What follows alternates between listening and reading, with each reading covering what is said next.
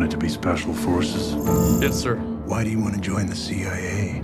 I'd like to help my country make a difference in the world.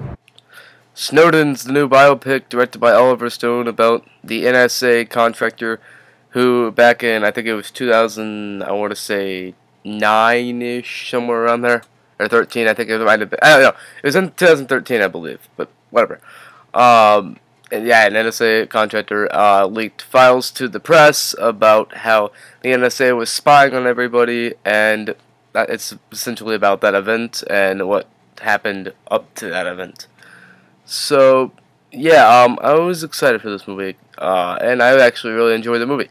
I'm just going to give a quick review here, nothing too much to say. It's a solid biopic with a great performance from Joseph Gordon-Levitt and some very good performances from supporting cast members. I really like Nicolas Cage in the small bit he has to do. I really like Shailene Woodley, etc. Everyone's pretty good. And it's a very interesting story. It's actually a very fascinating movie. I was intrigued a decent bit throughout. I really enjoyed the movie overall. Nothing too special, nothing remarkable about it. It's just a pretty darn solid biopic about an interesting event. And there isn't quite too much to say. It does kind of meander in the second act, and it is a little too long by about 15-ish minutes. But aside from that, it's pretty solid biopic. I'm gonna give it a B. Nothing special per se, nothing too special. I really enjoyed it though for the most part. I'd watch it again.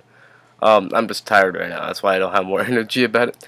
But yeah, that was my short review of Snowden. I'm gonna have another random movie roulette up for Pokemon, the first movie, soon. Probably tomorrow or Friday. I don't know. Well, it's Wednesday night when I'm doing this, but yeah, and I'll have my review for Magnificent 7 up right after this. So that's my review for Snowden. So peace.